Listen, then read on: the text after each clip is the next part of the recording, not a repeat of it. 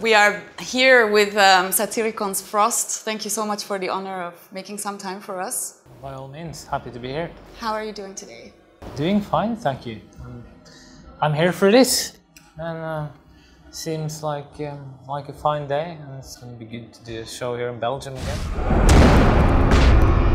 What I also thought was very interesting is how you approach performing and how you approach getting into that spiritual ready state before you actually get there.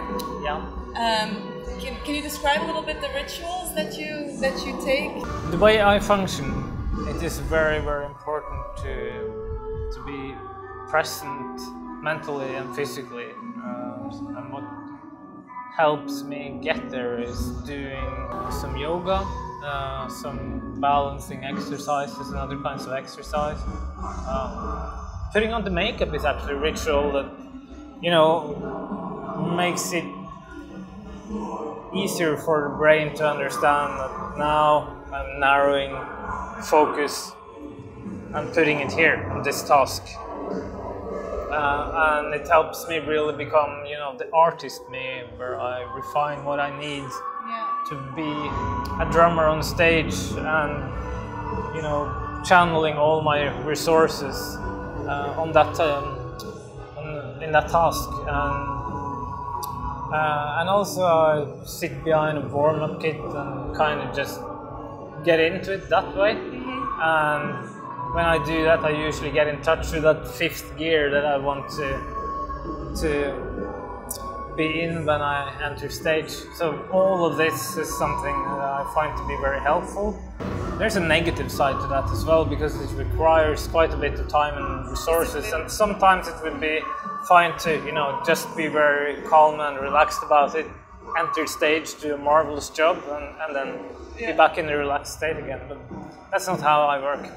And I just have to pay attention to what I know to be working and what I know not to be working. And after many years in the game, I'm pretty aware of that.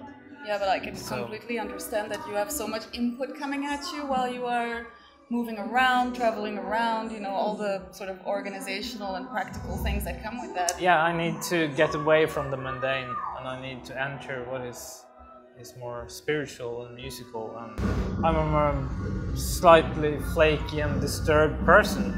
Right. So work needs to be done, you know, both in the mental world and in the physical. Yeah. I like your, I'm very interested by that approach, and you mentioned the word spiritual very often.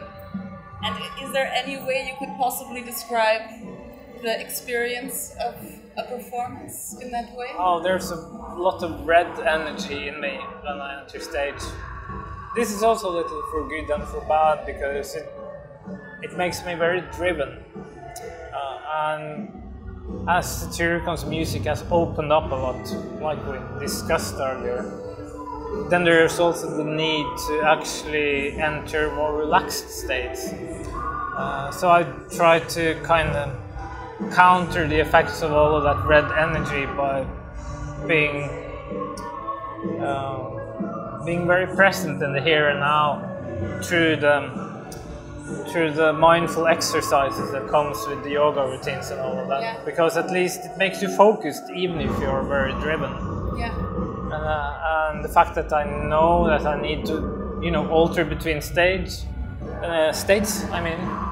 makes it also possible to kind of prepare a little for that. Yeah. So I can somehow control that red energy while you are in that moment. Is that an attempt? Is that what you? Yes, to at least to a certain extent.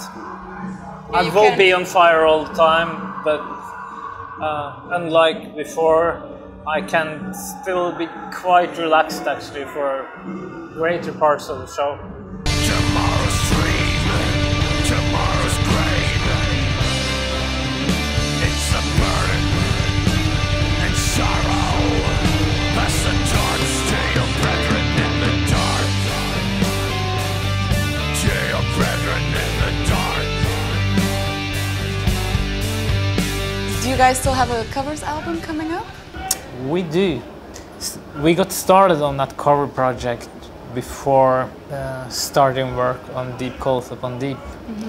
And part of the plan was to just enter the rehearsal space doing something completely different than what we had been doing during, you know, some 4 years of the self-titled album cycle. Like, you know, first the time of writing and rehearsing the album, recording it, and then touring with the album. Yeah.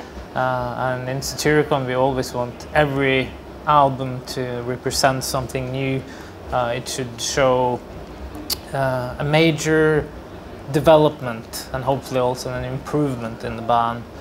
And we like there to be some distance between one album process and the other. Yeah.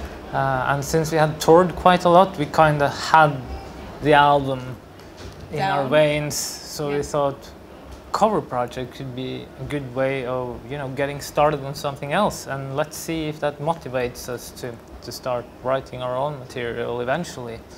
But that happened sooner rather than later, so before we were done with the cover album project we had lots of new material written for our own studio album, and since that is more important anyway, we thought that this cover project can wait, we can get back to that.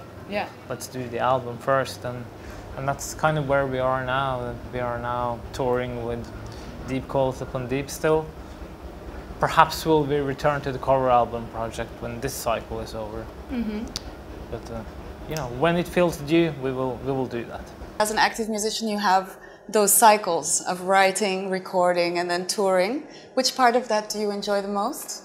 Now, the most interesting and the one that is most happening and that brings the most development is the creative phase, which is where we actually write and arrange and rehearse the album, no doubt.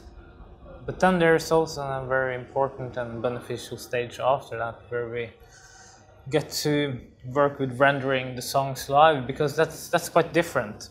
And when you write and arrange the songs, what is important is the solutions that you come up with. Yeah.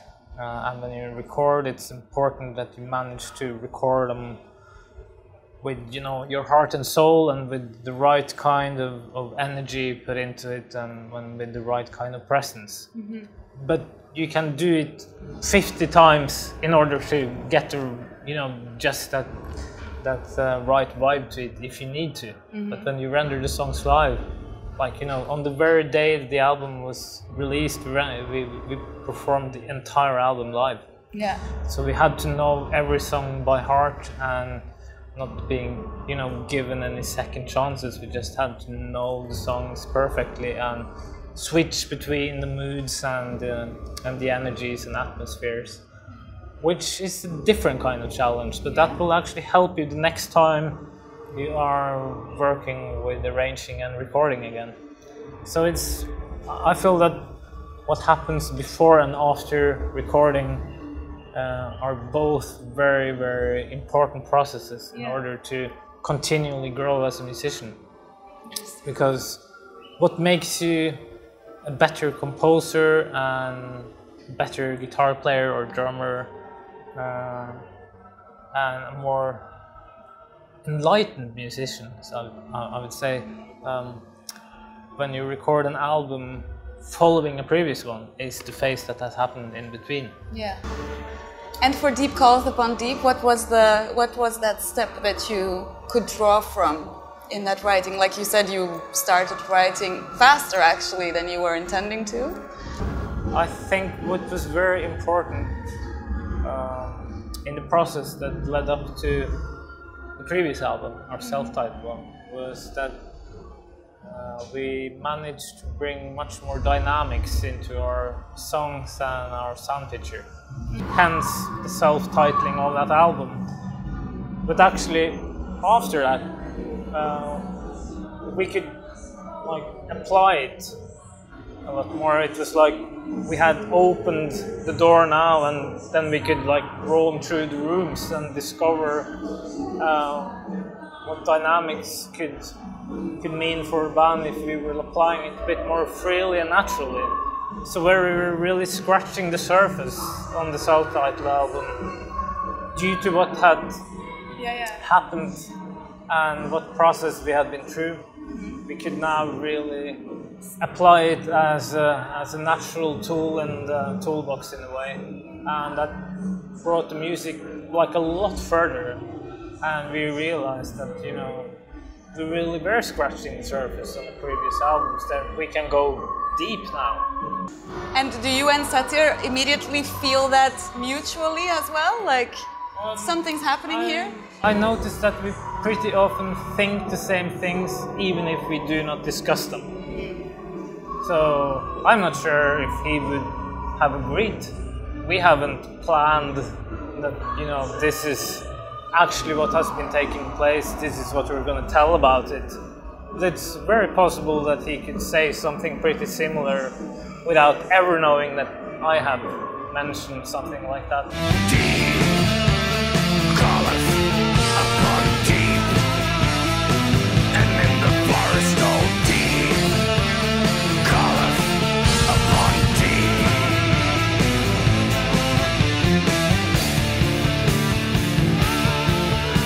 I also know that you are an appreciator of quality, tastes and foods and Certainly. And so on. Can you give me some more examples of what you can really enjoy or almost need as an appreciator of quality? I think that goes for everything. That if you have started to appreciate quality in arts, like music or otherwise, it is not that far-fetched that you will look for the same things in other areas of life. So I look for that in foods that I eat. I mean, I don't crave high-quality foods that, you know, just blows me away all the time. But whenever there's a special occasion, I find that to be important. But I still don't eat shit. Yeah, that's good. So Yeah. mainly vegan these days, actually. Yeah? I've come to realize that is going to be the future. So my prediction, in 10 years from now, the world will look completely different on the subject of food. And this is a recent change? And even quality of food, actually. And this is a recent change? Yes. That you are going more vegan? Yeah. No, I just realized at some point that it's not about politics. It's about understanding how we work. If I spend a lot of time trying to make my body work better whenever I rehearse or record or play live, why the hell shouldn't I focus on what helps me in the food department? Because that matters a lot. It has an impact.